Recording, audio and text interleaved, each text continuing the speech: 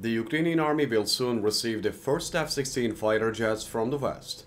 Do you think the Ukrainian army will be able to make a difference on the front line with F-16 fighter jets? Ukrainian pilots have been training for months to use F-16 fighter jets more effectively.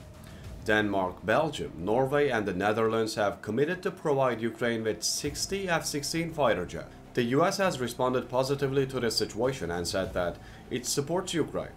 The US and the UK have also helped train Ukrainian pilots. The Russians have a large number of fighter jets and high technology.